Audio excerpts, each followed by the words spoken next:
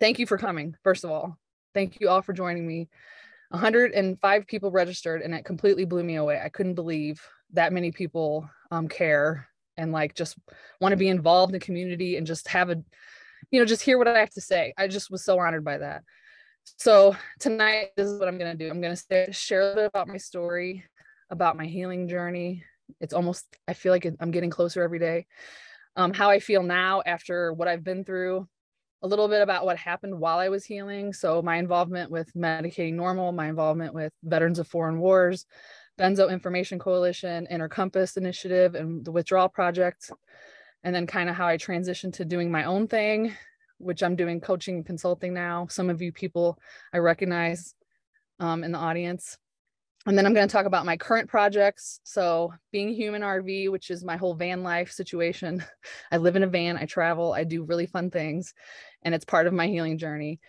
Some work with psychiatrists recently, outreach for documentary films. I'm involved in another film project, well, two actually, and some Wounded Warrior stuff. And then some of my future plans about in-person workshops. The first one's going to be in Sedona. Some videos, blogs, and groups. So I have a lot to get to, and I really don't like talking. Like, I feel very self-conscious about hearing myself talk, but we're going to do that today. Okay.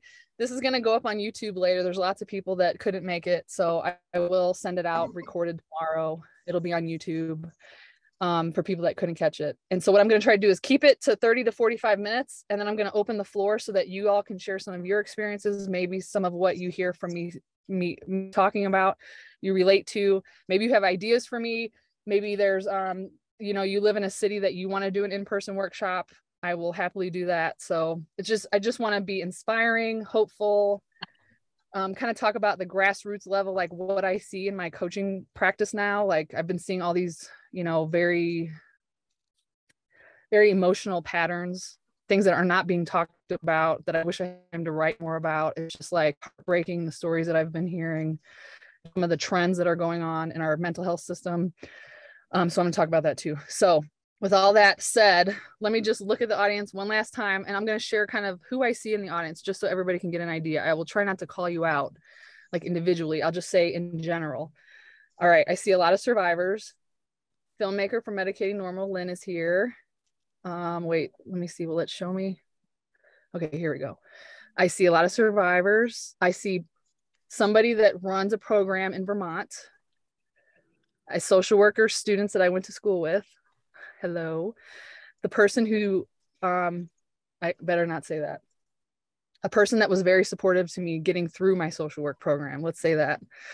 Another person who helps me daily just make business decisions and life choices and all that. Okay, a lot of people that I know very closely and dearly that are in protracted withdrawal with me, fellow activists, therapists, mothers, and lawyers, and friends. And I see some friends. Okay, so there you go. That's the audience that we're dealing with. Okay, let me get started. All right. So for those of you that don't know my story, I'm going to try to make it as brief as possible, but it is kind of long. But I just want to give you a feel of kind of what I went through in the system and how I figured out how to like sort of heal myself as best as I can, what that looks like ongoing, and just like some of the trauma that I went through. It was freaking horrific. When I sat here writing it and I was like, oh my God, I can't even believe I dealt with this. So let me start in high school. I didn't have the greatest childhood. My parents were pretty rough. I'm the oldest of a divorced family. Wait, really quick. Can everybody make sure your mics are mute? I'm hearing a little bit of sound and I'm not sure. Everybody mute. Dwayne. Yeah, might be you. I don't know. Okay. All right. So I didn't have the greatest childhood. So when I was 15, I went through like a rebellious streak where I was like, I'm doing all these things, but my parents aren't really paying attention to me. And I was feeling kind of depressed. And of course, I went to therapy. Next thing you know, Prozac and Valium at 15. It didn't last very long. I really don't even talk about that very often because it was like 6 months, but came off pretty quick. I remember feeling like I had mono for like a month. And then I fell behind in school and they transferred me from private school to public school. And nobody knew what happened to me. I just left school and went to a different school. And so that might be news to some of my schoolmates because it was kind of a secret, back then. Then I was fine. I rebounded pretty quickly. At 18, I joined the Army. It was a chance to see the world. It was a chance to earn college money because my family couldn't afford that. And earned it. I sure did. Along with, I probably deserve more than what I was given for, but anyway, I went through hell in the Army. When I was about 21, I was stationed in South Korea, and I was assaulted by a fellow service member. He was higher ranking than me. I approached my command and told, I was raped. Like, what do I do?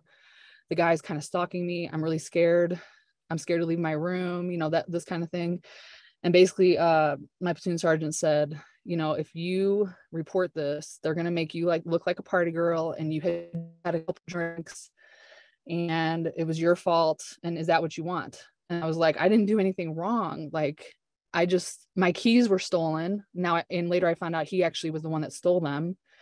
And in South Korea, you can't walk on base without a buddy. So he was my buddy to walk me on base. And when I don't have keys, he basically, got me into his room. And anyway, it was violent.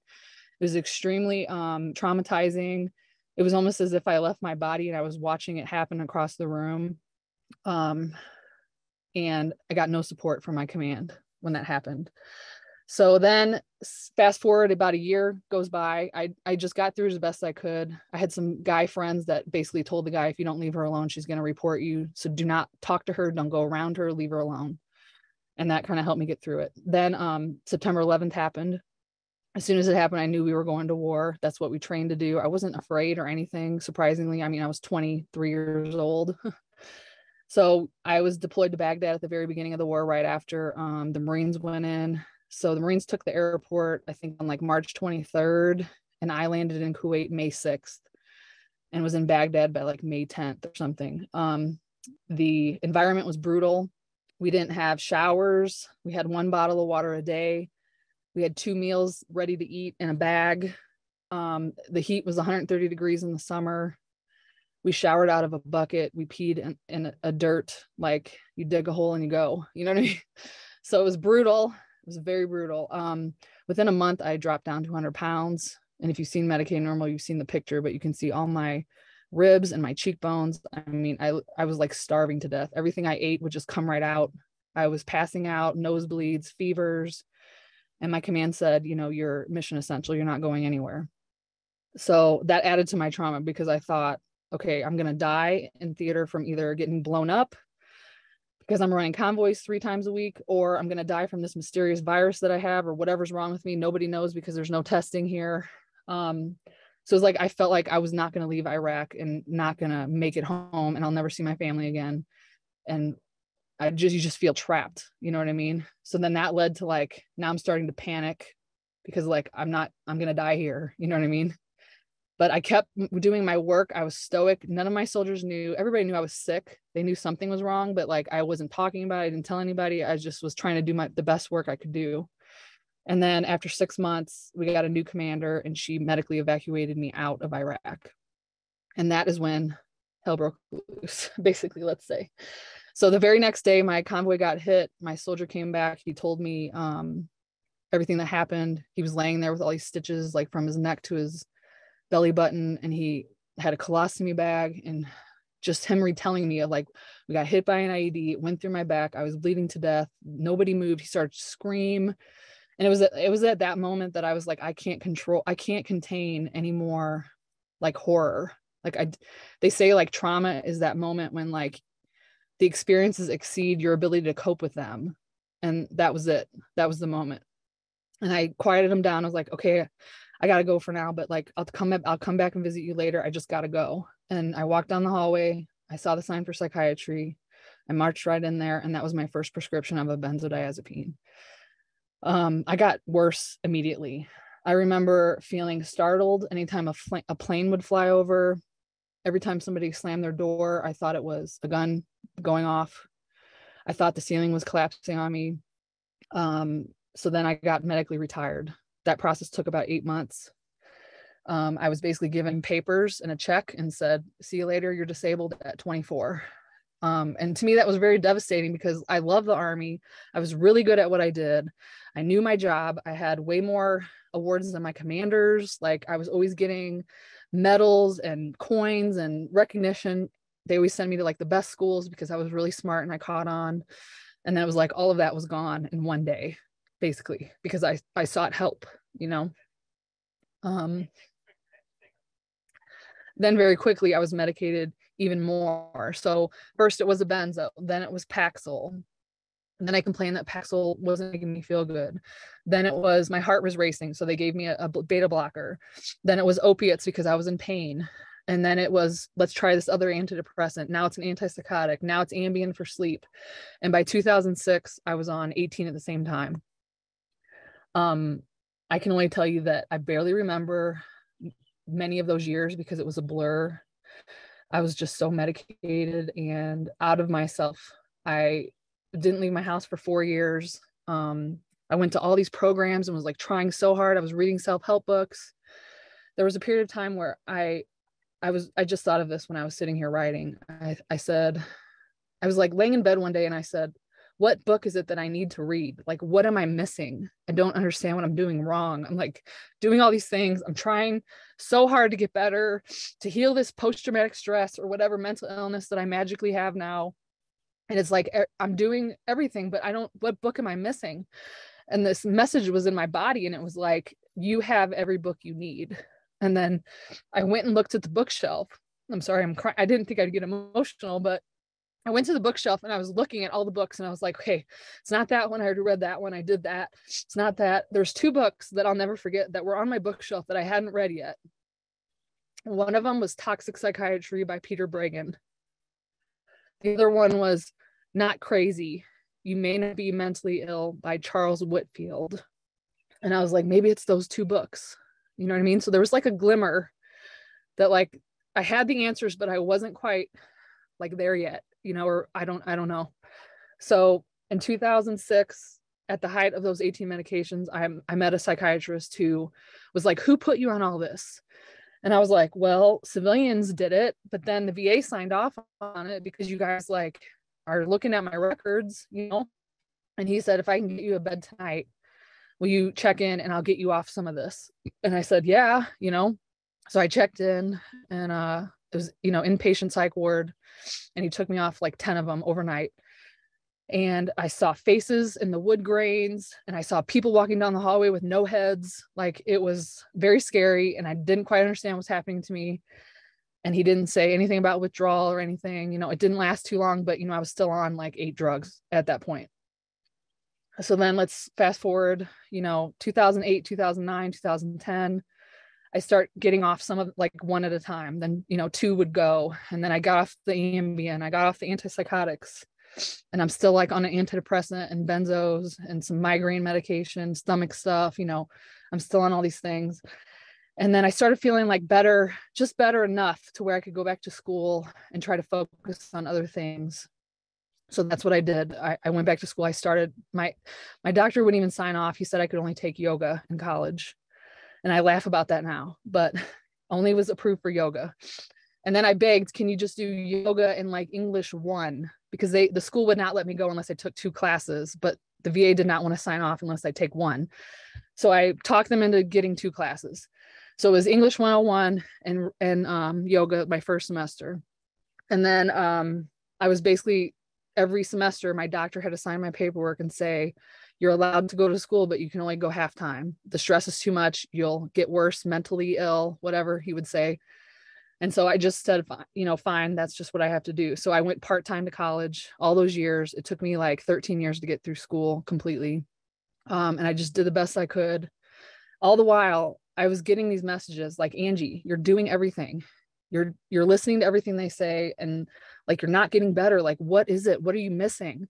And then I got a service dog and I was like, oh, this really helps me. So now I can get off some of the meds, you know? So I got off, you know, 2 or 3 meds or whatever. And I was like, let me try equine therapy. So then I went and tried equine therapy. And that was very pivotal because it was the first time that I felt that civilian people took an interest in me, but they didn't want to know what was wrong with me. They just wanted to like me to come outside and be in the sunlight and pet the horse and smell the horse and walk the horse around. And that was it. There was no expectations. There was no, like, there's something wrong with you, you know, because I felt like so beaten down inside. Like, I don't know who I am and I don't know like what to do to fix myself.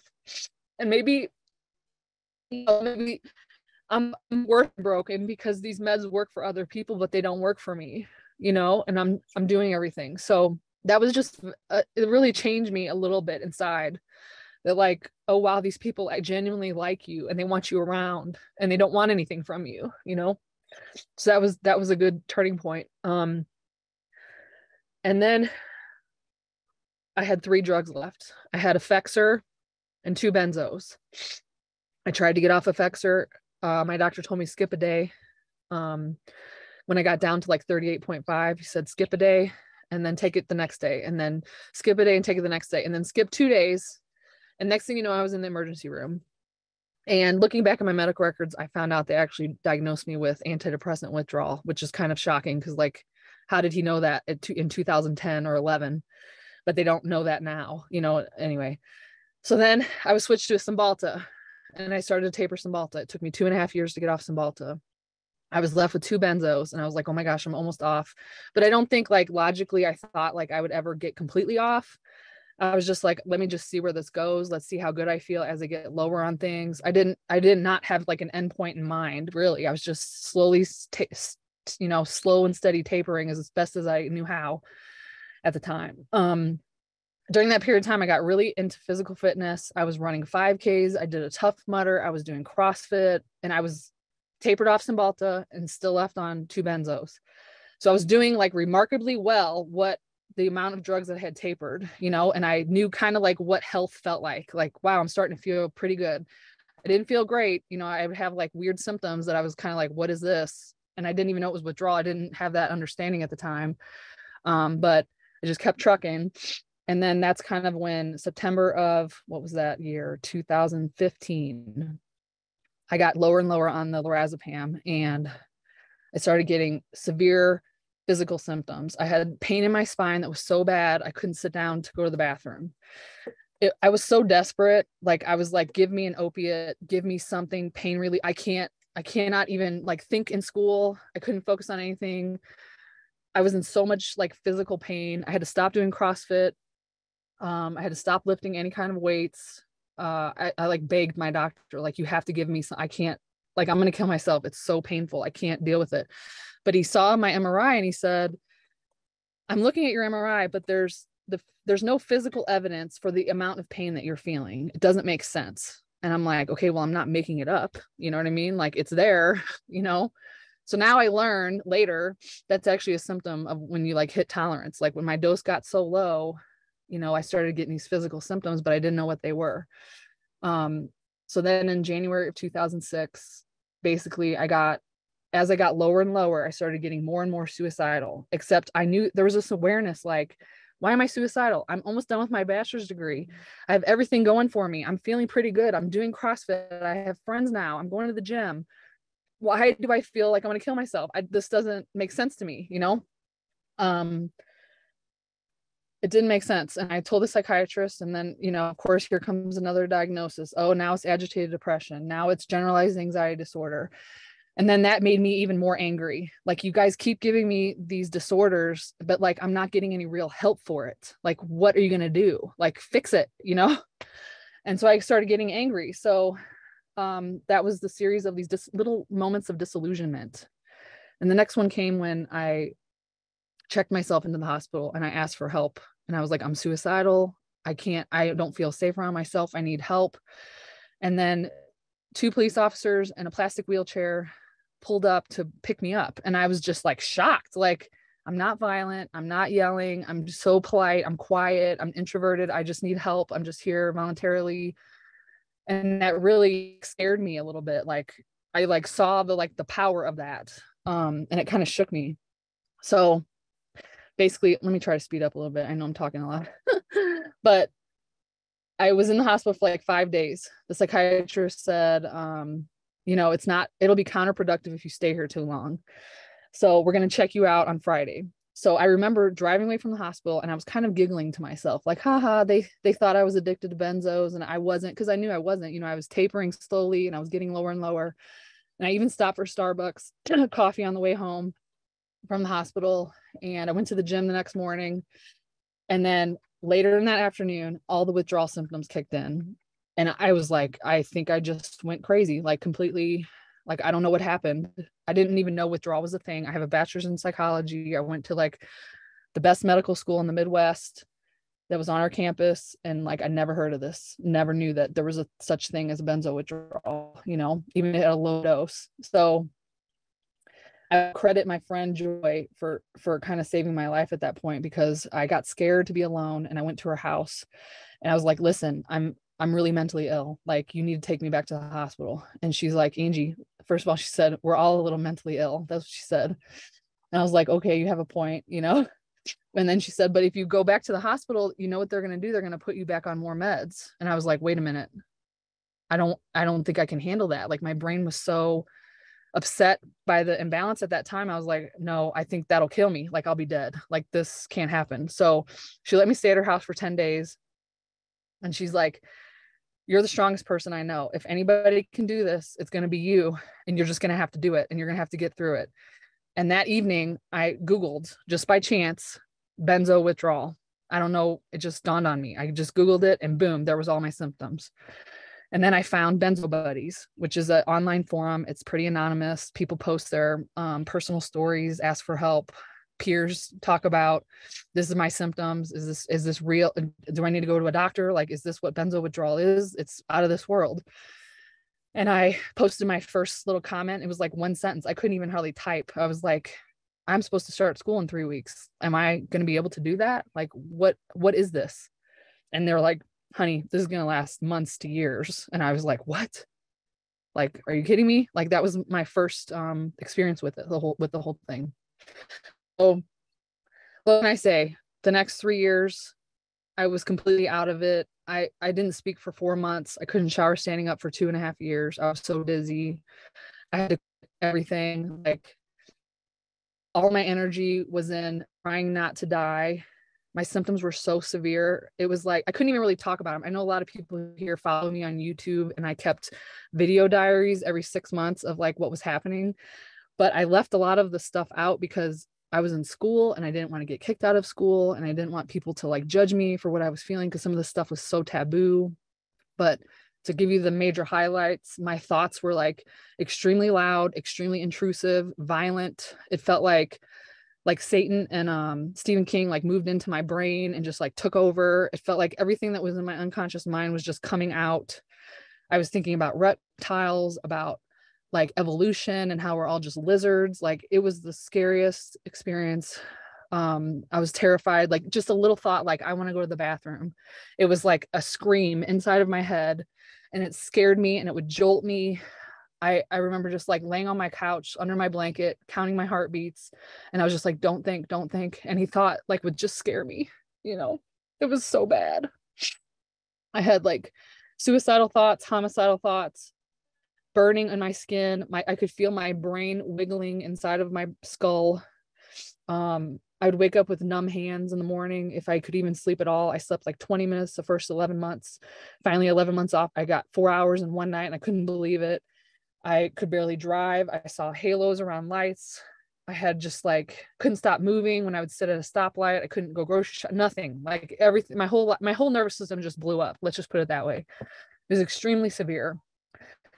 But somehow I was able, basically it was a survival decision. I thought, if I don't stay in school, I'm going to completely lose my mind. I have nothing to keep me in reality. I have no family that's really like supportive of me or checking on me or anything. I live alone. I don't have kids. I don't have a partner. Like, I have to have something that is trying to like keep me what reality is, because I'm not in it. So I dropped all my classes down to one, and I took poetry classes or art classes with professors that knew me, that I could tell what was going on to. And they didn't judge me. And, you know, the worst part about this whole experience is you look completely normal and you sound normal, but on the inside of your body, you're completely out of it.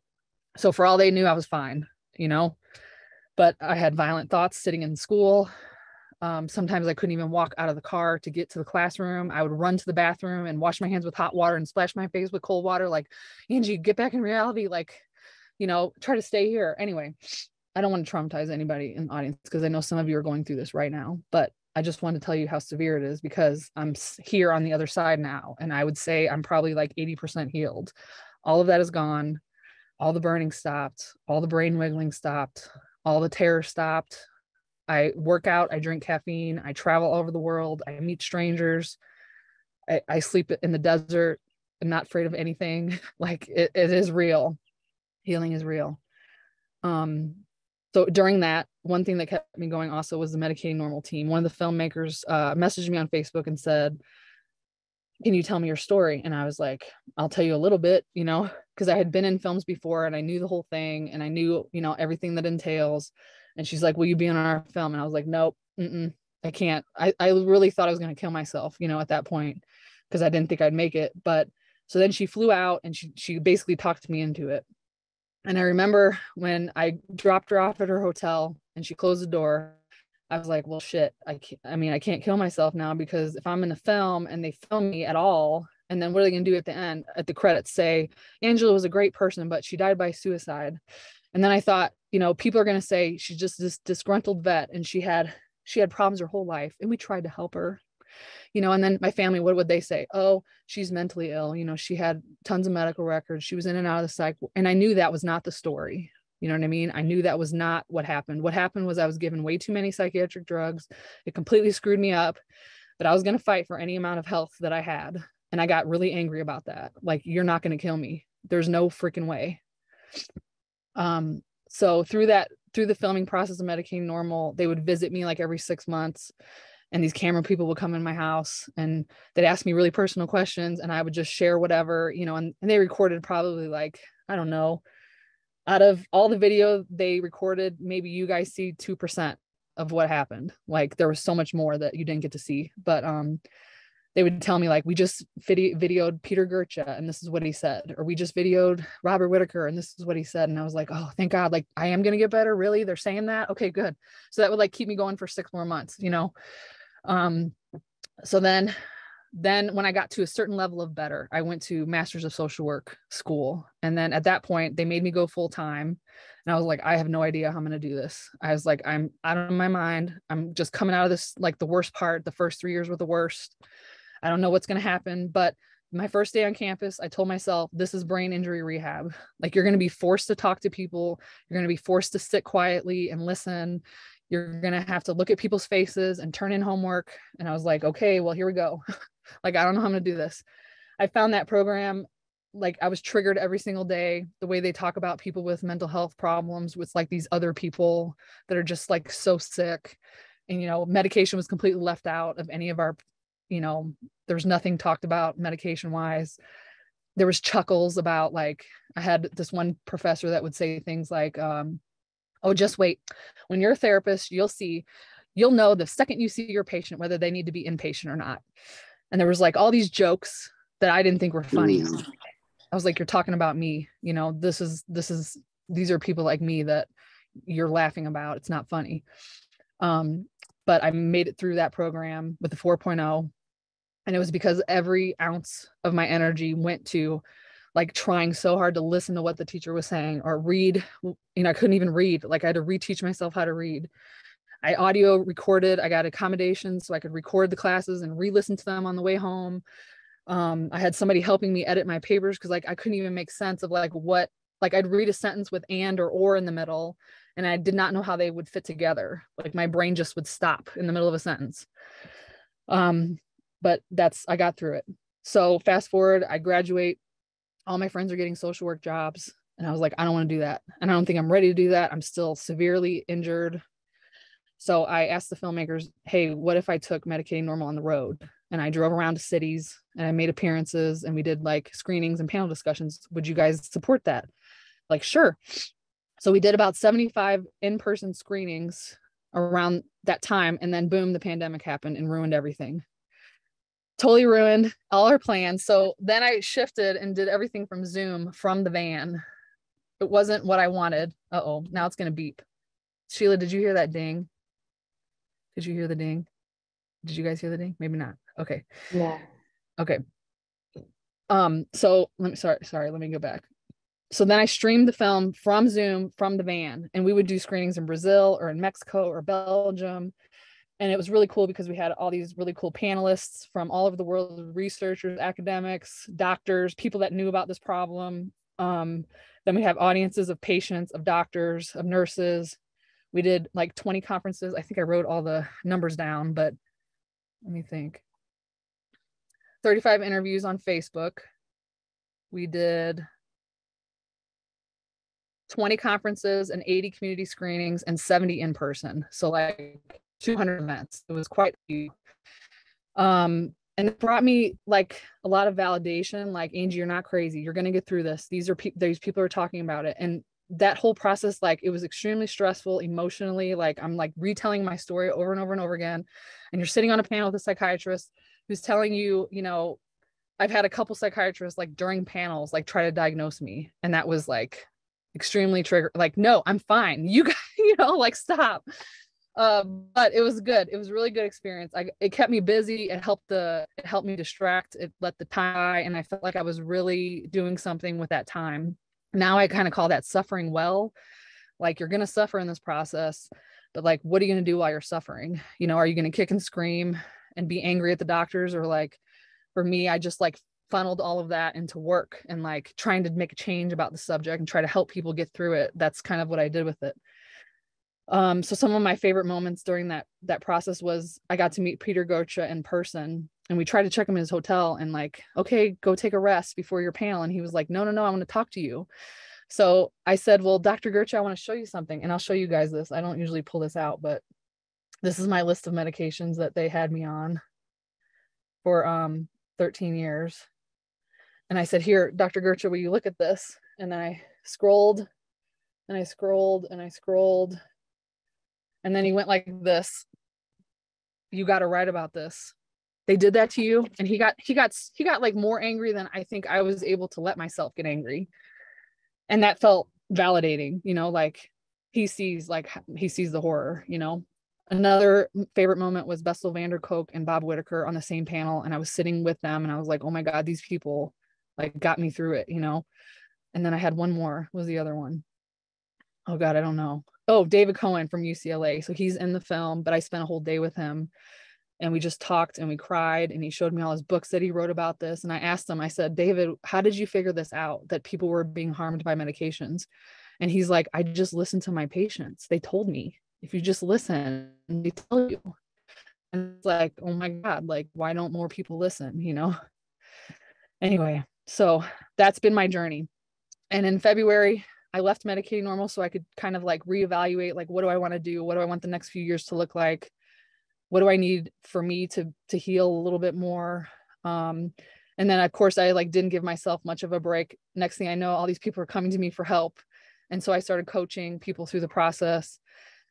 I started getting people that I didn't expect, like families were really attracted to me for some reason. And we would just talk about like, how do you avoid medications for your 8-year-old, or like, what can you do for your family member who is diagnosed with schizophrenia, but the medications have not worked for them and they just keep deteriorating. Like, what else can you try? You know, because I had done everything. I like tried everything there was to try. I researched everything. You know, I seen what has helped people in withdrawal or help people live better lives without medication. Like, what am I going to do? Because like, I'm still going to have panic. I still went through trauma. I'm still going to have to live with some of this stuff. It doesn't just magically go away. So I just started coaching, and then I fell in love with it, honestly. Like, I feel bad because when a new person comes to me, I always smile and I'm like, hi, it's good to meet you. Hi, what's your name? Like, tell me your story. And I like, I have to hold myself back. Like, Angie, don't smile. This person is suffering. But it's like, I'm smiling because I know the ability of the body's ability to heal itself. Like, I just watched it happen to myself and I didn't believe I would ever. But I get like happy because I'm like, I genuinely like these people. But I also like believe in their healing, and I know they're going to get better, and they're going to come out of this experience like with a whole new outlook on life. And just like, it's like you reevaluate everything that you believe about everything, and then you come out better for it. So I'm just like, I'm excited. I get to watch that happen, which I think is like a sacred thing, you know, to watch somebody heal, to watch somebody suffer. It's so hard and it's so painful. I've cried with many of the people I talked to. I mean, there was somebody in Protracted last week. We just cried for the whole half an hour. Just like, this is just so hard, you know, and there's just like no good answer. And it's isolating. And extremely painful, but I do love it. All right. So where are we now? So I wanted to talk about really quick about some of the trends that I see. So this is basically the trend. People have situational pain. They break up with a boyfriend, they go through a divorce, a loved one dies, a miscarriage. These are the stories I hear over and over and over again. They get put on birth control, they feel depressed, they leave for college, just some normal like life thing. Then they get put on the medication, their doctor doesn't say anything. They're on it for months or years, sometimes 40 years. Then at some point, they start feeling weird. Like, I don't know, I just don't feel good. Something's wrong. Maybe I have cancer. Maybe I have diabetes. I don't know what it is. So they start seeking healthcare in one way or another. They get a bunch of tests run. Nobody looks at their medication. Nobody says, like, why have you been prescribed Lexapro for 30 years? That doesn't make sense. Nobody calls out like the medication could be part of the problem. Then the person keeps doing this. They get frustrated. Maybe they start Googling symptoms. Maybe it dawns on them. There's usually an intuition involved. Like, wait, maybe it's the meds. Like, let me just Google Lexapro or let me Google whatever. And then somehow they find the online communities. They'll find Surviving Antidepressants. They'll find the Withdrawal Project. They'll see an article in the New Yorker or a New York Times or, the Daily News in UK, something.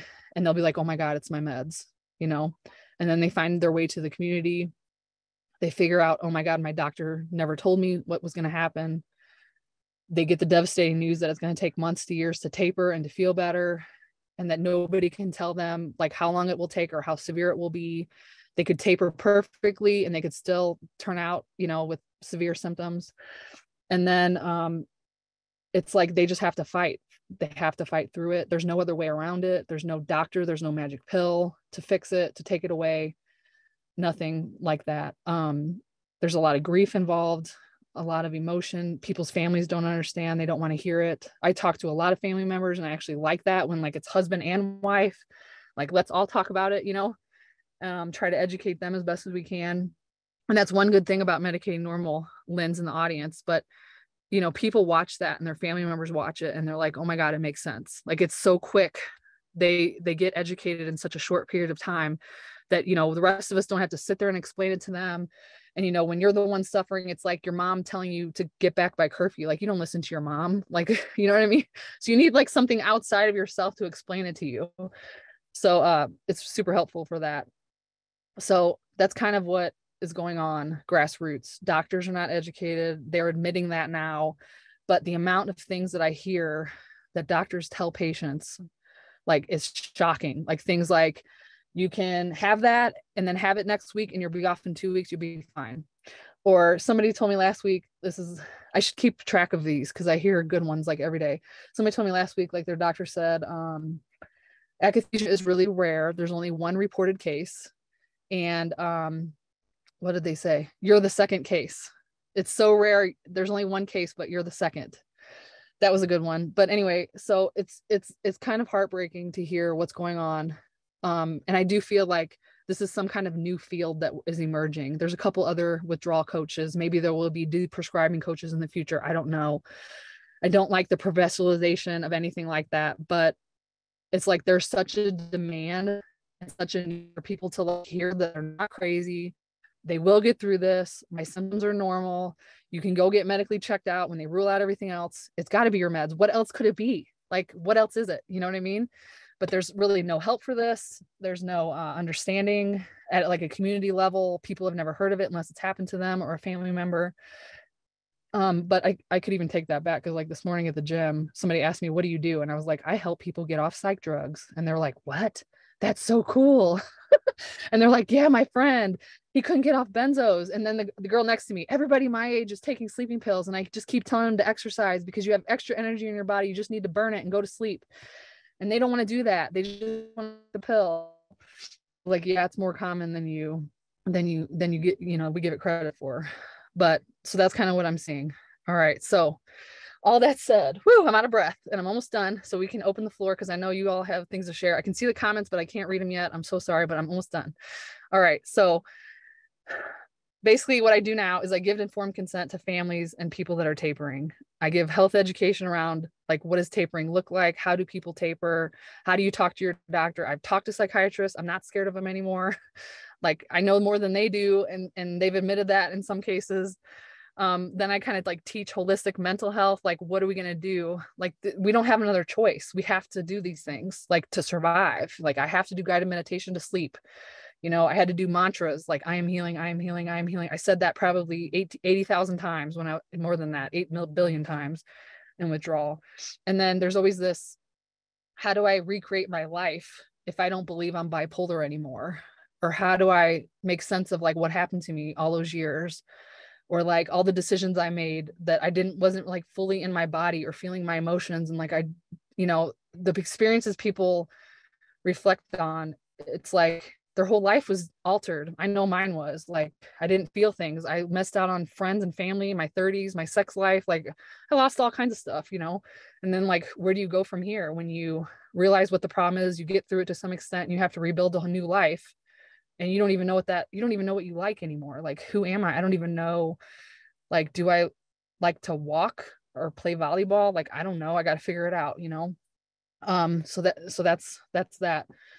So some of my current projects, I'm working really hard on my Being Human RV page. That was basically like me going on the RV and trying to work on myself and heal myself. And it's still an ongoing process. Like every day I learn a little something about myself or the world. Been in touch with a few psychiatrists that are hip on this finally, and they're starting to help people come off meds. And like, how can I help the people that they see? I'm involved with another documentary film. I don't want to say the name of it yet because it's not final, but it's about the same subject, and they're about to do their outreach. So I'm going to probably help them with their outreach. Then I was interviewed for another documentary film just today about the intersection of the built environment and health. So for instance, when a doctor prescribes walking, like instead of an antidepressant, most people don't have access to like walking trails or walking in a safe neighborhood or even a sidewalk. And it's about like, through my own healing process, I moved into a new urbanist neighborhood on purpose because I was like, I don't have to drive. Like I can walk to the grocery store and neighbors are going to talk to me because our doors are close together. And so I did that very purposely. That was the neighborhood I was living in Medicaid normal. But anyway, so there's more films coming out about this. I've gotten re-involved with Wounded Warrior Project. So they just did a photo shoot with them last week. And then I'm going to do another one on Monday with Dish Network and Wounded Warrior Project. And really, I keep that platform because I try to insert this narrative somehow about like, you are not ill. You don't, like, Prozac is not going to fix your trauma. Like there is things that help. So it's like any opportunity I can see to like try to further awareness about this, like I hang on to it, And then in the future, I want to do in-person workshops. So we're planning the first one in Sedona, Arizona. It'll probably be in March, but it might be in January. It depends on the venue right now. But I want to do in-person workshops about tapering, informed consent with psychiatric drug withdrawal, and like holistic mental health. I don't know what else to call it, but that's it. Also, I've recognized the problem within the community. There's so much to read and people can't digest it and they just cannot comprehend. Like, what do you mean? I don't understand how to taper. Like my brain is so altered right now.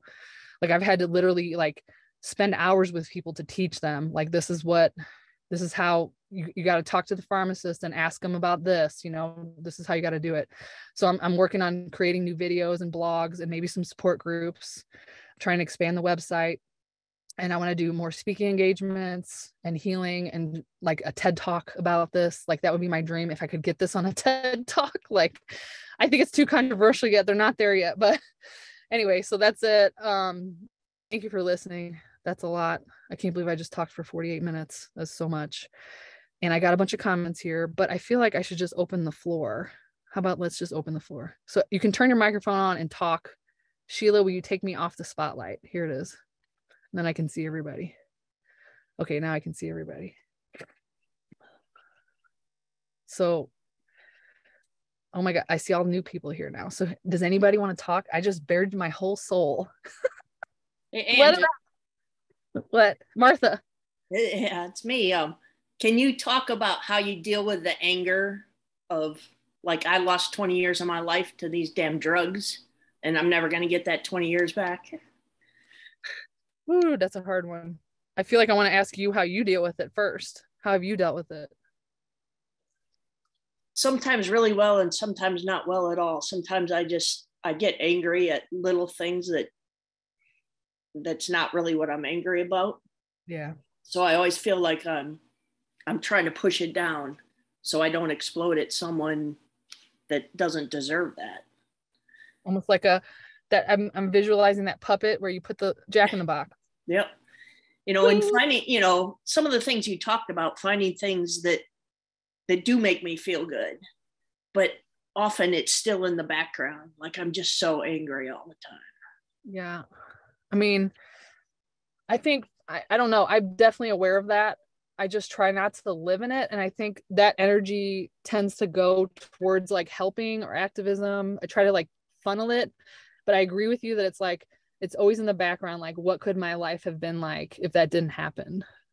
Or like things will happen. Like, I hope this is not too personal, but last week I was wearing a really short shirt and I looked down at I saw wrinkles coming here. And I was like, how did I get so old? Like, like in my head, I think I'm like 18. You know what I mean? It's like I've aged 20 years and I didn't get to experience like the 20s, like when you party and you have sex and you go to concerts and you drink a lot. And, I missed that. Yeah. Like that was like 2 years in the army and that was all the fun I got to have. And the rest of it was being a patient. So things like that, or like at the gym, I noticed I just started being able to work out like 3 months ago and I've been working out like 6 days a week, like nonstop. Like my legs are so strong, you guys, you wouldn't believe. Like they're like rocks. But anyway, like I'll be at the gym and there'll be people that I think are my age, like 30-ish. I'm 43 though. And then I start to like run and I try to keep up with them and I can't. And I'm like, Angie, you're older. Like you're not who you think you are in your head, so things like that happen. But honestly, I just try to stay in the present moment. Like one thing that experience did teach me is like life is fragile. You know what I mean? That like at any moment could be taken away. Like your health can just go. Yeah. You know what I'm saying? And so like you live on the edge of that for so long. Like I think that's why I do things like live in the van or say yes to everything. Like I just want to experience everything I missed out on. Mm-hmm. Like you live really hard. Like I just want to live and I don't want to be consumed with anger and I'm not saying that anger's bad. Like there's a place for it. Absolutely. You have every right to be angry. Like they took so much from us, I just try not to live in it, but I do snap at people sometimes. It's there. Yeah, it's there. Anybody else? Come on. I was just going to touch on what the two of you, and then I had two other things of my own, try to be quick. But on the anger thing, if it's any consolation, I was thinking while you're talking, I've had, I'm a couple decades older than you, had a bunch of time stolen for different kinds of reasons. But one thing I realize is having chronic health conditions and psychiatric challenges younger in life actually taught me a lot of lessons that will help me age better. Like I actually was like on crutches, unable to walk too. And I had physical trauma in addition to mental, but the healing process that we go through, that sort of like you wake up one day and all the things we have to do to cope and deal with our recovery, I guarantee you when you're like 80 or 85 or 90 years old, it will be so much easier to do those things because we've learned those skill sets earlier in life. So yeah, we've lost a lot of time, but there's a little bit of consolation lining in there. I like that. We may also appreciate that time we have more than other people. I like that. So let's see, my two things. I almost forgot. I'm sorry. Where I am, it's almost 9 o'clock. I started at 5 a.m. And this is the fourth of my workday. My brain is mush. So bear with me. Okay, and that was also the reason I was late. I'm sorry. So I just wanted, I think I've shared this in some of your other forums before, but I just want to add a slight variation on the experience with medication and our DSM system, which is that, my experience was that I was having adverse reactions to drugs that were creating disabling and committable psychiatric adverse effects, and nobody believed me. It started about 12 years ago. I was disabled enough to be on SSDI, but what's so frustrating to me, and I was a healthcare lawyer before I got really sick, right? And I used to like negotiate stuff around DSM categories and healthcare contracts. And the only way I can get insurance for treatment is for people to put me in a mental health DSM category that I don't actually have the symptoms for, but it's based on my biological response, based on my chromosomal makeup, my genetic response to certain drugs. Mm-hmm. So I, for example, have the same sort of significant adverse drug reactions that people who are diagnosed with bipolar 1 have. Everybody gets very excited and thinks I'm going to be suicidal tomorrow and locks me up against, all that stuff, because I have the same biological basis, but I'm actually not in that framework. I don't fit that framework at all in a lot of ways. And I see that as another major flaw from it. It's kind of like people like me who have a genetic predisposition that put me at risk for the way people practice medicine. There's no category for me. So they put me in bipolar other, because that's how we get me covered for the medication I need to take to reverse the effects of the brain damage and the trauma I got from the adverse drugs. So I just wanted to sort of raise that as like a flip side.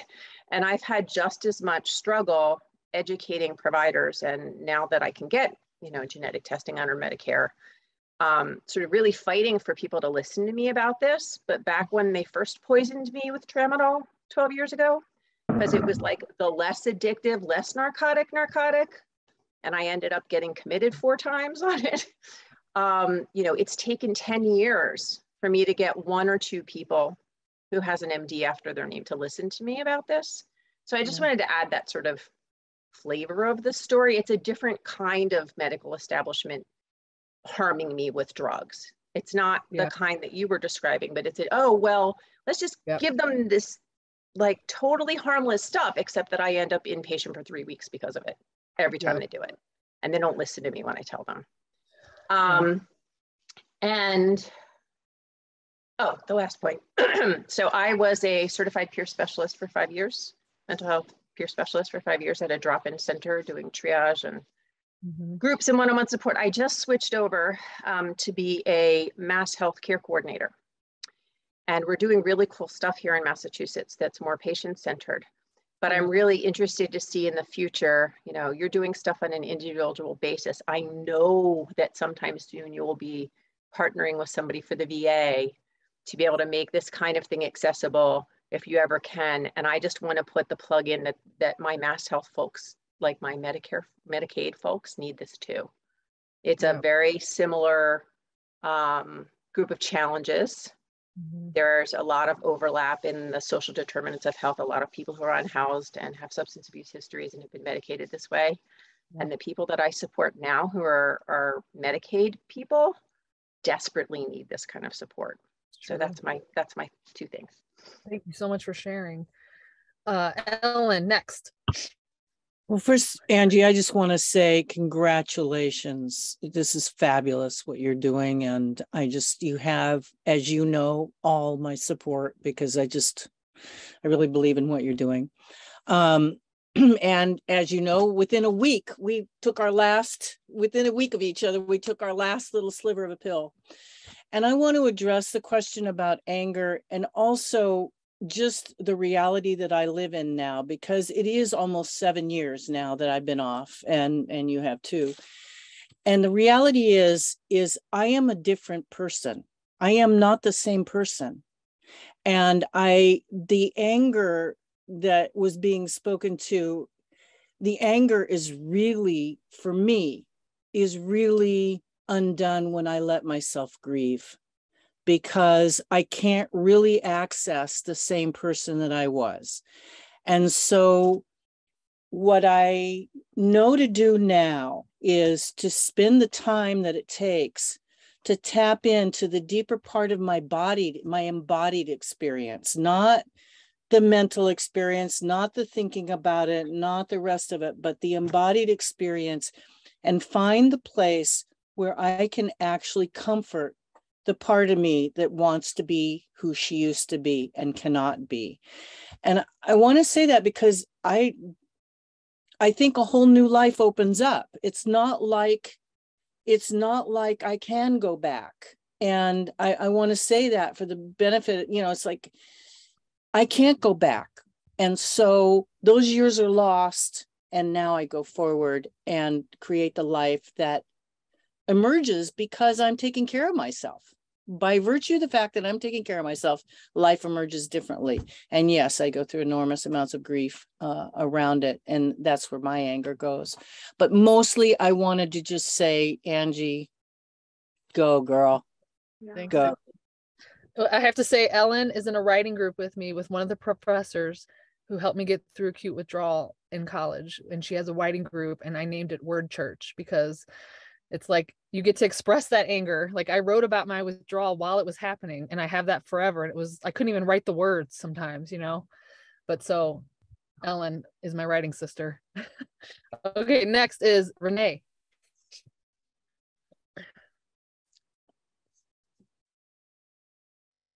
You just got to press unmute.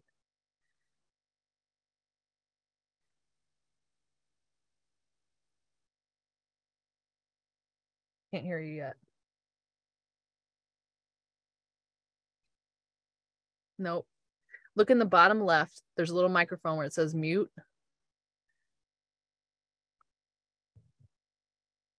Or maybe we'll here we go. I just clicked ask. There you go. Perfect. Go ahead. Well, I'm Renee Buchanan, and I have been, I guess you would say, in the mental health system since my early 20s, and I'm 64 now. Mm-hmm.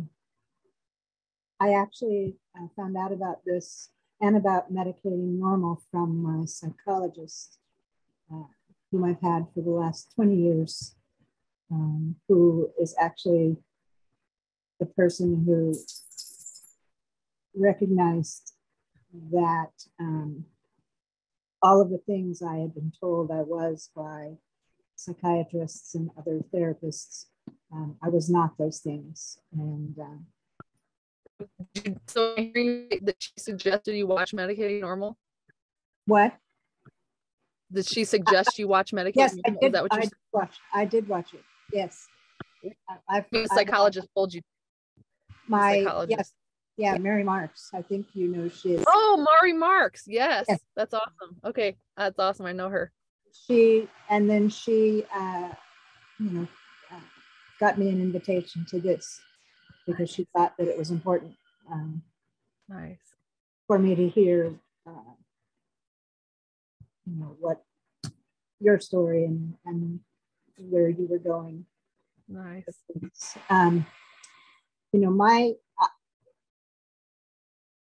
I spent God knows how many years in and out of hospitals. It was like a revolving door. I would be out, I would be in some treatment program, and then I would be back in the hospital. And I reached the point where the only place I felt safe was in a hospital, because I didn't know how to be in the world, and I didn't know how to make sure that I didn't, when I was having suicidal thoughts, not give in to them.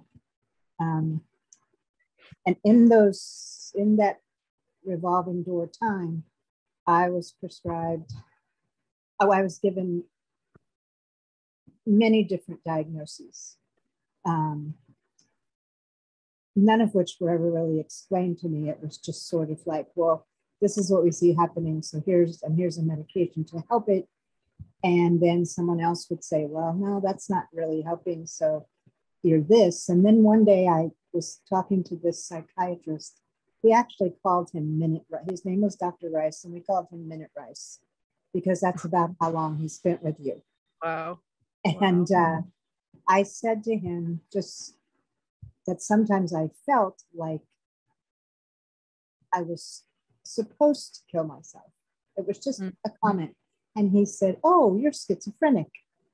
And he prescribed, I think the first thing was lithium, which I became toxic. And eventually, instead of schizophrenic, I was diagnosed schizoaffective because they didn't know what to do with me. So that's just sort of a catch-all. And I was given Clozaril.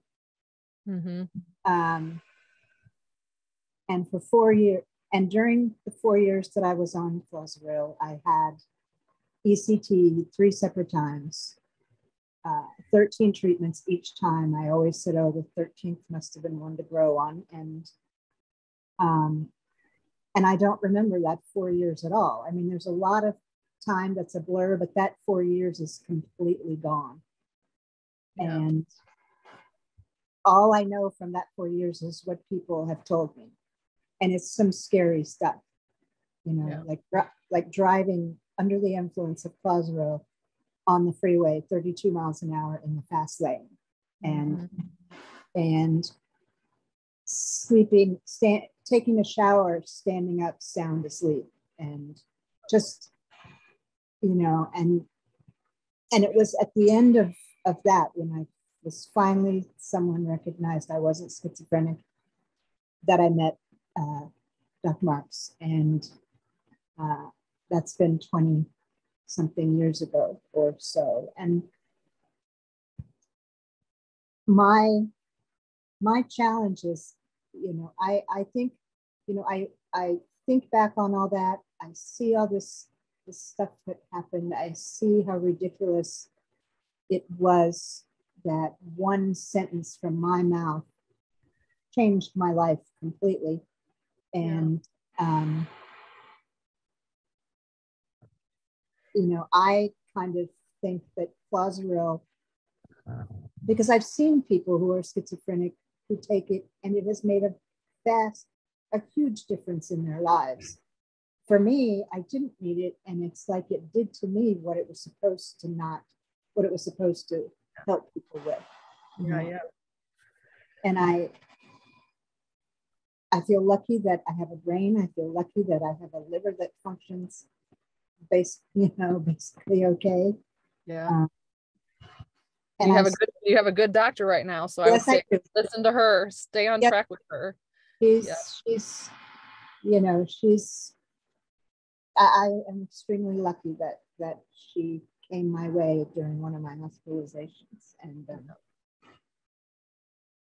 I just wonder, you know, I'm still on one antidepressant and Ativan. Because when I came off of all those other medications that I was on, I started having severe panic attacks. And I went to the emergency room, I don't know how many times, thinking I was having a heart attack. And I did not want to admit that it could be anything but. I did not want to admit that I was having panic attacks, because I thought this whole cycle with medications would start all over again. I mean, I guess I thought I was cured. Would it be helpful, Renee, if I send you some resources after this? Because I don't want to cut you off, but there's like 6 other people. No, I understand. So how about I'll send you some resources, okay? And maybe that'll help get you started on the whole tapering thing. Okay. Perfect. Okay. I know it's scary. I know it is. All right. Brandolyn. Hi, I'm Brandolyn. I am up in Western Michigan, and I think, you know, I wanted to start out by saying thank you, Angie. I mean, I've never heard you get that detailed about your story, and you know, gosh, the fact that you are giving here, you know, that you're here right now. I mean, you know, that just kind of keeps me going. So thank you. I did want to say that, you know, I don't know. I wanted to say that 6 months off meds now, you know, I've got a long way to go. I like that I recognize now that I have a long way to go. I like being able to look back at where I began and think, gosh, I never thought I'd get here. And I never thought where I'd get to where I was last month or the month before that. And so I don't know. I mean, I really raised my hand to say thank you, but listening to everyone else and that sort of thing, I just want to say that, you know, there's no way through this except to put your head down and go through. You know, there's just no shortcut through it. There's no, you know, there's no supplement. There's no, you know, a procedure or protocol or whatever. You just got to get through it, and everybody's going to pick whatever works for them, but it's probably within yourself and not outside. So, I just, I'm a student right now, and I wouldn't do that. I wouldn't be that had I not gone through this experience. And I'm not grateful for the experience or anything like that, but I sure am glad that I'm not doing this by myself, even though I feel terribly alone. So thank you. Thank you for being here. All right, Beatrice. Hi, Angie. Hi. And thank you so much for sharing your story again. And I'm really glad and everybody else as well so far. I really appreciated this beginning to talk about anger. And at Inner Fire in Vermont, we help people come off their psychotropic beds also. And one of the first emotions I've noticed as people begin to taper is anger. And I see anger as really blocked creative energy that should be flowing but has been dammed up, for so many years. So we really encourage people to claim their anger, but direct that energy in a really creative way. And that's and it's remarkable. Actually, we've just hired 2 of our graduates to work for us at Inner Fire, and that's very exciting. I'd love this place to be run by graduates at some point. And I just wanted to share also that a doctor from the West Coast contacted me, telling me this was years ago, 5 or 6 years ago, her main clientele are suicidal psychiatrists. And, these psychiatrists, they're caught in the same system, so I would also love one day for Inner Fire to be a place where there could be retreats for psychiatrists and healthcare practitioners to learn how to help people get off the meds they put them on. And they could join in with the therapies and chopping wood and all that as well, try to help balance their lives. And because it must be awful, the majority of their patients, they either zombify or are suicidal, and it must be an awful situation to be in. So it's such a whole system. But so anyway, I'm really grateful, and the more we can work together and help people to reclaim their lives, it's hell warmed up, but it's, as many people have said, you got to keep going and stay. Our emphasis here at Inner Fire is to stay willfully engaged. So when you're feeling a bit manic, you chop wood, or you're working in the garden, or you're learning how to cook properly, so that you can eat, there's no excuse to not eat well, gut friendly if you want to. But it's amazing. And thank you, Angie. And it's exciting, and you're going to do amazing. You keep going. You're doing amazing work. Thank you, Beatrice. And I'll come visit very soon, maybe summer. Please do. Summer in Vermont. I will come visit. I promise. You're on my list. I swear. I hope so. It'd be wonderful to have you with us. I love it. Thank you so much. Brian. Hello, can you hear me? Yep. Sound loud and clear. Thank you for sharing your story. I am like about 16 months off, and I just went through some serious health issues, completely unrelated. And I was very scared going in. Even though I was in excruciating pain, I was actually more afraid of a setback, because I've been doing fairly well since about a year off. And I've heard a lot of scary stories. So I just kind of wanted to bring up, the subject of, I got to a point of pain where I mean, they threw 5 different antibiotics at me, and they were cycling me off a bunch of stuff. I was willing to do anything at that point. So if you've dealt with that yet, like, since you've come off, like, situations where you kind of have to take something, or for me, I pushed it off a lot of days because I did not want to take antibiotics, and it got really bad where I was literally crying in pain. So I know you've been off for a while, so I just kind of wanted to hear like how you've dealt with that, or the fear of like, what if someday I have to take this because of this, etc. So I just kind of wanted to bring that topic up. I'm doing way better, by the way, and I didn't have any setbacks. So there's some hope.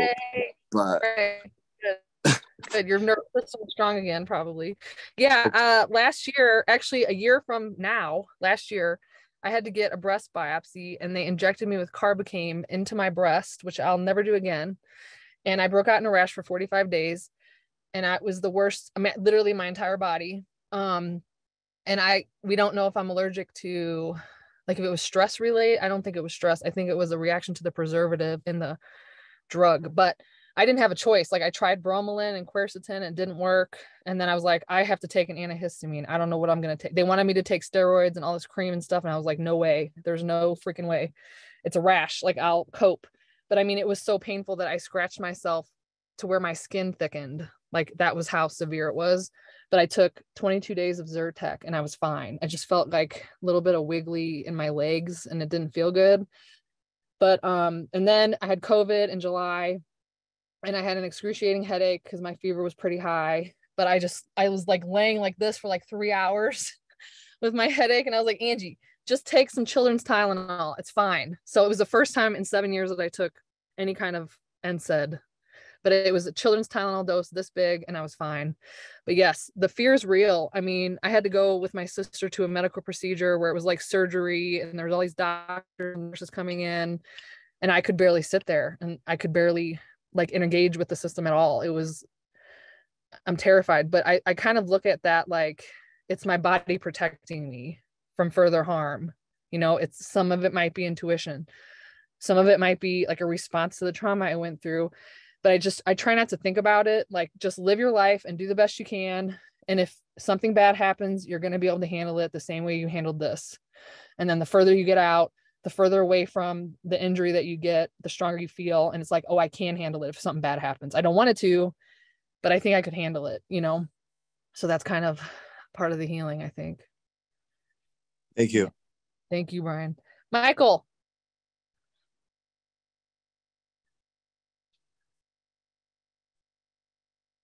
Sorry for the delay while I find the buttons. I'll just say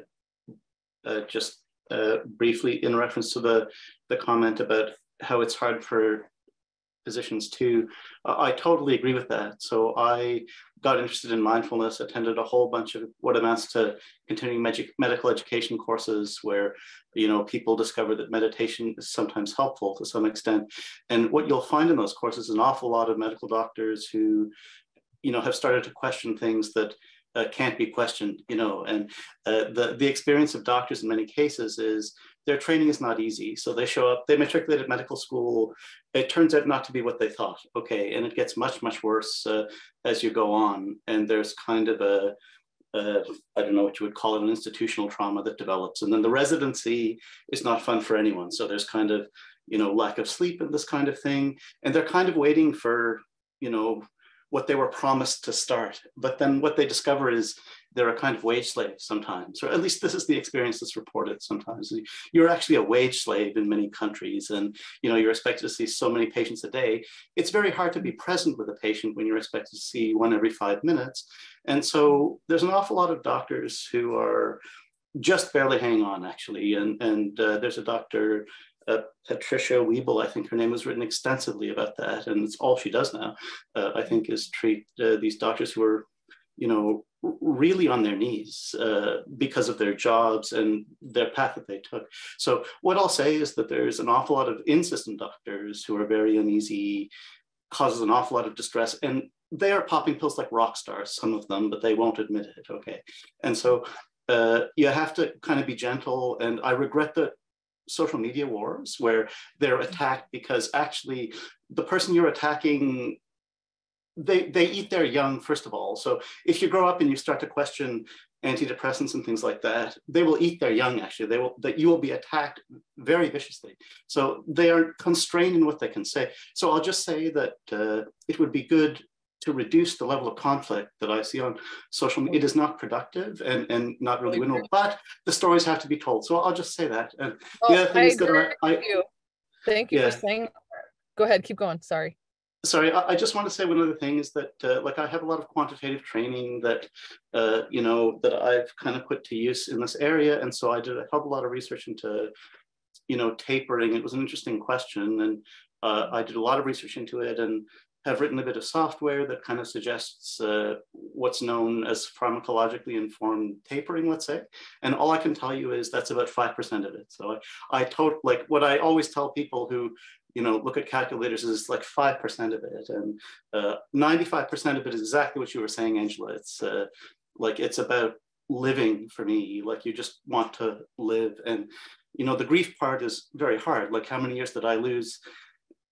In that direction lies, you know, it's not productive, I'll say. So just living is what I can report. So just, you know, try to live, and you know, the archaeology has not been terribly helpful, but you have to unhook what got you into the doctor's office in the first place.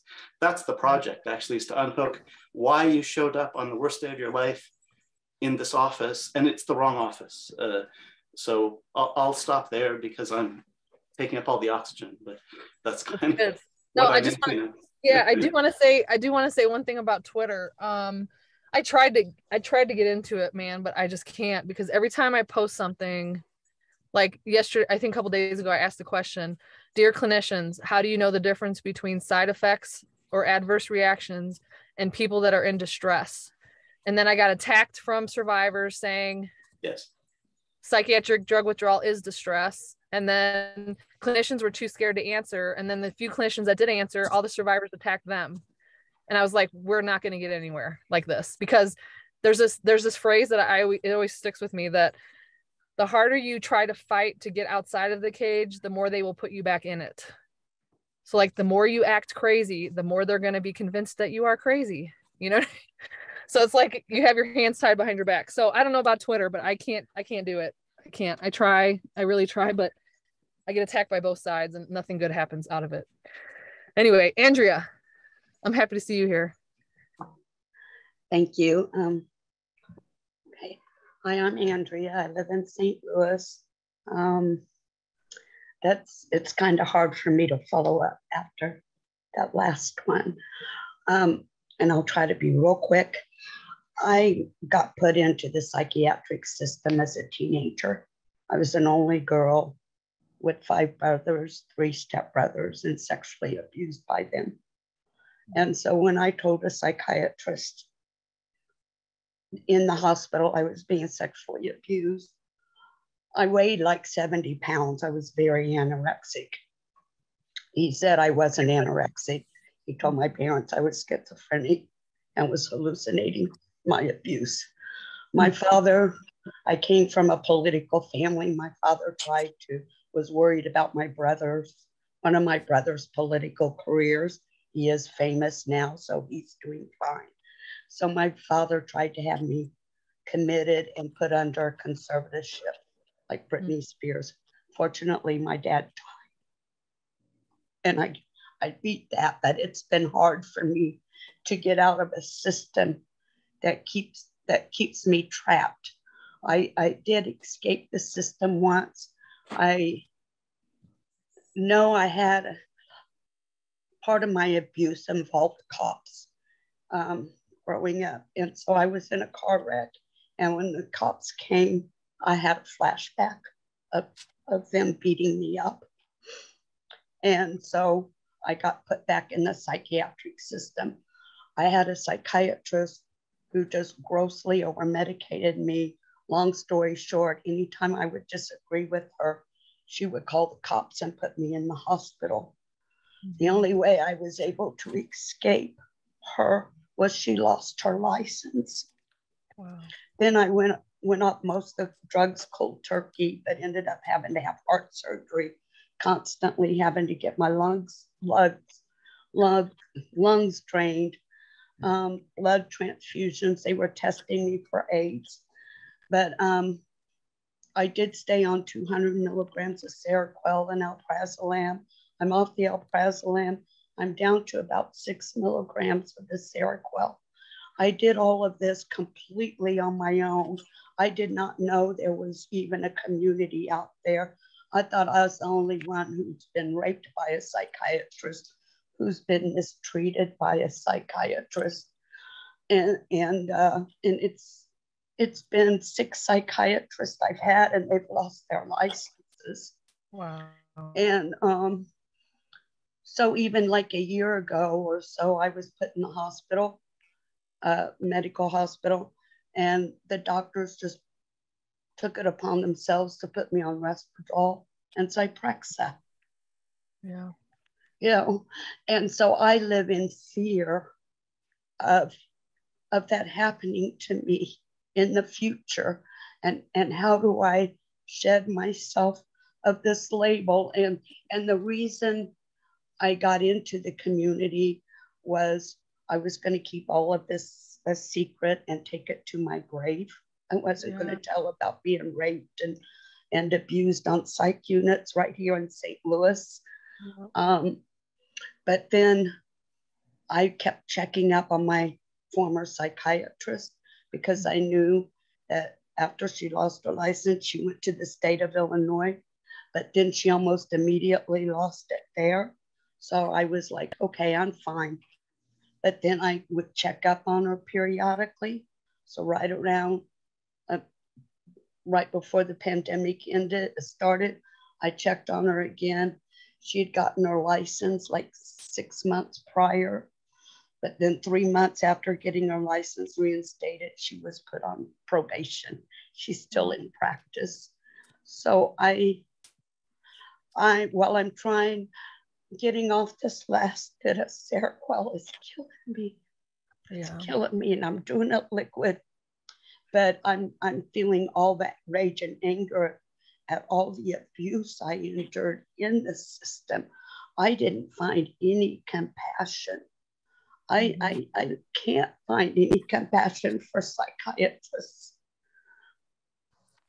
Yeah. I'm sorry, I'm being honest. No, but I'm a survivor. I mean, I have finally realized I am stronger than any therapist I could ever see, because I not only survived 8 brothers sexually abusing me, I survived cops. I survived psychiatrists at Mercy Hospital in 1980 abusing me. So there's no therapist that has any right to sit in judgment and have. The only therapist or person I would sit in a room with would be Angie. Oh, thank you, Andrea. Oh, keep fighting. Keep fighting. I see you on Twitter and around. So keep doing what you're doing. Stay strong. I just think it's wrong when a woman or anybody presents themselves with trauma, the first thing to do is drug it, especially when you've been raped. Yeah, it's terrible. So sorry, I hope I didn't. You're fine. You're totally trigger fine. Anybody. I try You're not totally to. fine. But I think we'll start to wrap up. Does anybody have any closing thoughts? Anybody in the audience? Burning desires, as they say in 12-step groups. Anything burning? Can I just do a super quick one in response to her? I tried to type it and I ended up sending it to someone else. That's Please know you're not alone, Andrea, and everyone else. Please know you're not alone. We may all have variations in our stories, but there are so many things you shared that I share with you. And I think a lot of us think it's just us. There are so many of us out here. Please know that. True. Lauren. I'm gonna get my thing here. Sorry. So just, I know I have a doctor who is absolutely amazing, who is letting me taper the way that I want to. But I know, I was on 4 at one time, nothing like what you had, but,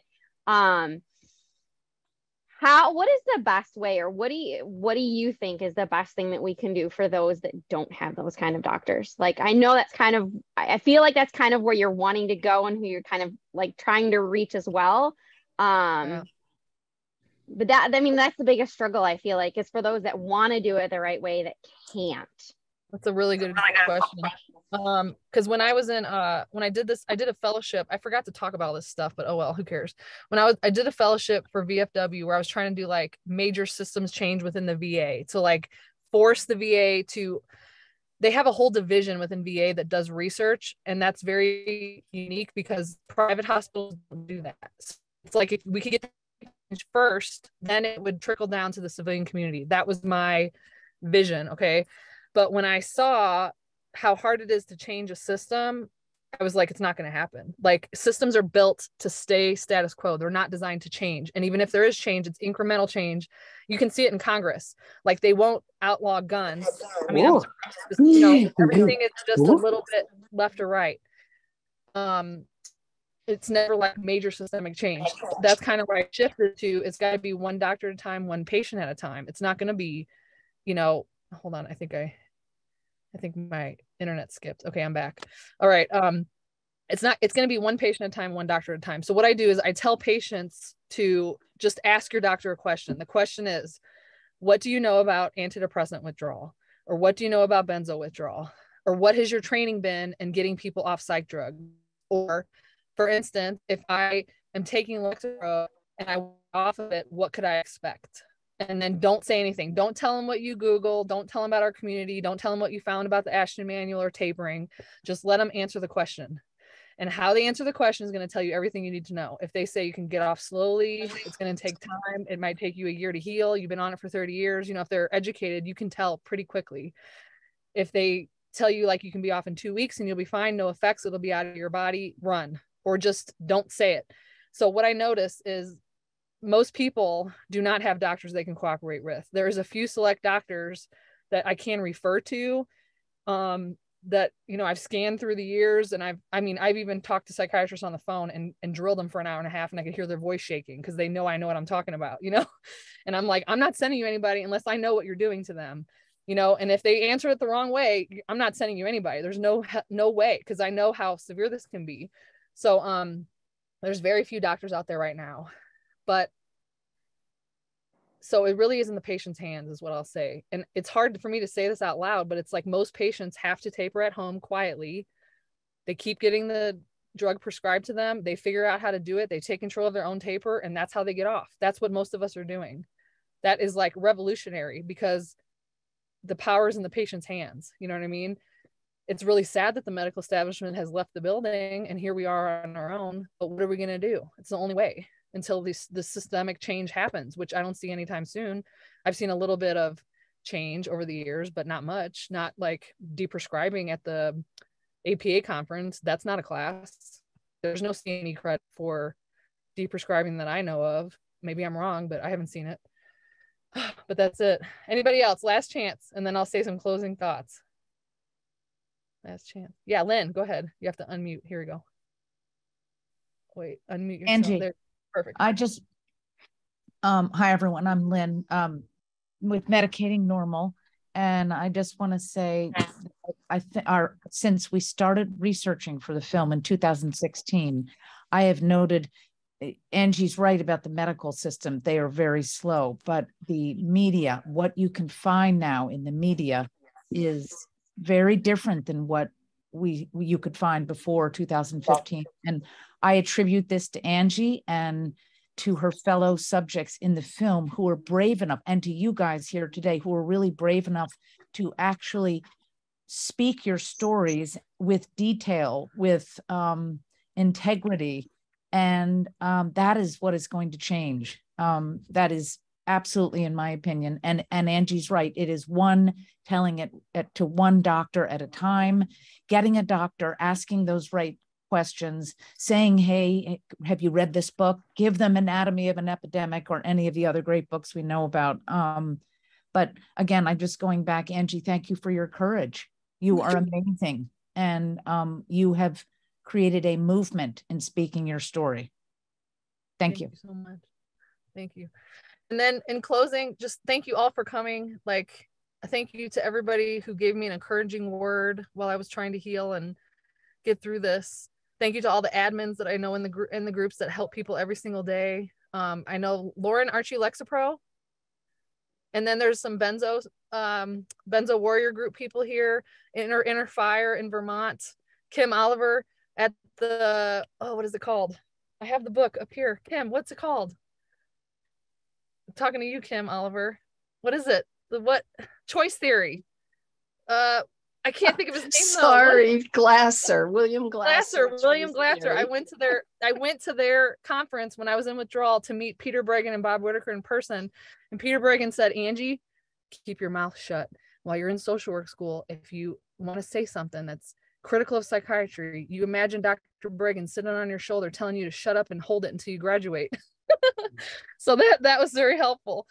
So thank you, everybody. The best thing, I just want to be helpful to our community. So if you know anybody that needs coaching, send them my way. My website is angiepeacock.com, not Angela Peacock. That's Coldwell Banker, some lady in New Jersey. It's angiepeacock.com.